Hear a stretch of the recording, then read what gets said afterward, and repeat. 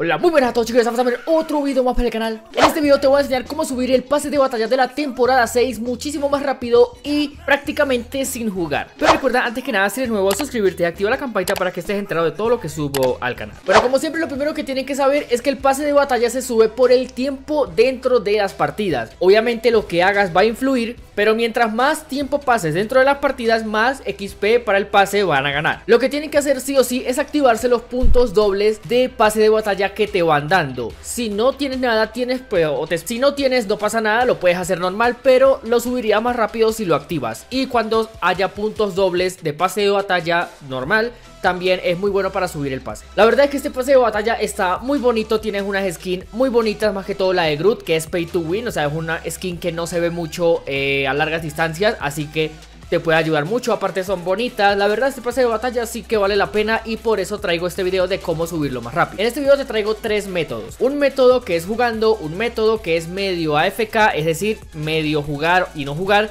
y el otro es sin jugar completamente. Vamos a empezar sin jugar. O sea, vas a dejar ahí el play o la consola o el PC y te vas a ir a estudiar, a grabar, a hacer lo que sea, y vas a dejar ahí que el juego suba solo el nivel. Para eso nos vamos a ir al modo de juego de resurgimiento en cuartetos, pero antes vamos a desactivar el paracaídas automático. Nos vamos a ir a control, en ajustes, y desactivamos el paracaídas automático.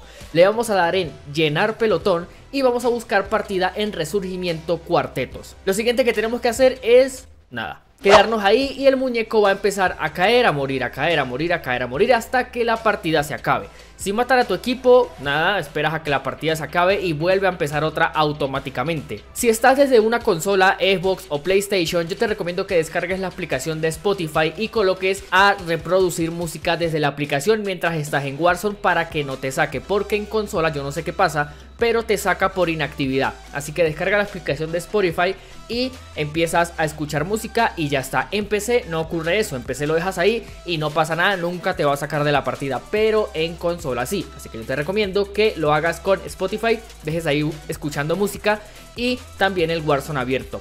Esto nos sube más o menos media ficha del pase de batalla por partida, y media ficha sin hacer nada, la verdad es que está muy bien. Y este sería el primer método. El segundo método es medio AFK, y este método nos sube aún más el pase de batalla. Para eso nos vamos a ir al modo de juego de DMZ. Sí, vamos a iniciar la partida, y cuando iniciemos la partida nos vamos a ir a un lugar apartado donde ningún enemigo nos pueda encontrar. Yo recomiendo Bondel porque es un mapa que tiene mucha agua y nos podemos esconder muy bien al final del mapa. La partida en Bondel dura como media hora, y lo único que tenemos que hacer, o la única parte donde tenemos que mover el control, es al iniciar la partida. Al iniciar la partida también te puedes quedar ahí, pero corres el riesgo que te maten y no te va a subir el pase de batalla muy rápido. Por eso yo recomiendo irnos a un lugar donde pues no haya mucha gente y no nos vayan a matar durante toda la partida.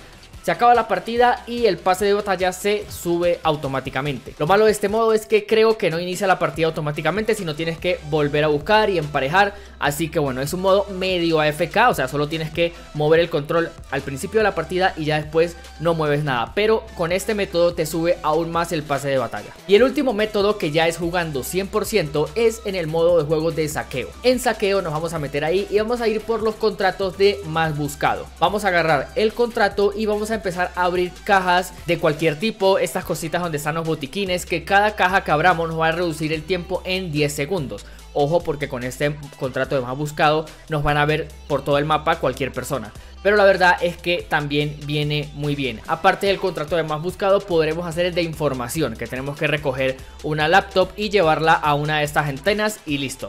Este método también nos sirve para subir el arma de nivel. Ya cuando tengamos mucho dinero podemos ir a la tienda y comprar algunas placas, y esto, como ven, nos sube el nivel del arma también. Así que hacemos un 2x1. Pero la verdad, si no tienes tiempo, si tienes que hacerlo AFK, lo mejor es resurgimiento. Lo mejor era el modo de juego de bloqueo, pero ya no está. Subiré un video cuando traiga otra vez ese modo de juego, pero de momento no está. Así que toca hacerlo en resurgimiento. Con las granadas señuelos también es buena idea, pero pues necesitamos un modo de juego como bloqueo y no está. Así que cuando vuelva a bloqueo traeré otro video sobre cómo subir el pase en ese modo de juego, porque es el mejor. Pero de momento es lo que tenemos: resurgimiento, modo AFK, modo medio AFK, DMZ, que es el que más sube el pase de batalla, y saqueo, que pues bueno, sube el pase de batalla, digamos que igual que una partida AFK, pero también puede subir las armas. Y de esta manera podríamos tener el pase de batalla casi que completado en, yo que sé, con el modo AFK, unos 4 o 5 días ya tendríamos este pase de batalla. Y si quieres jugar normal, pues bueno, te lo recomiendo porque es más divertido. Así que nada, chicos, recuerda que si te ha gustado este video, dale like, suscribirte, activa la campanita para que estés enterado de todo lo que subo al canal.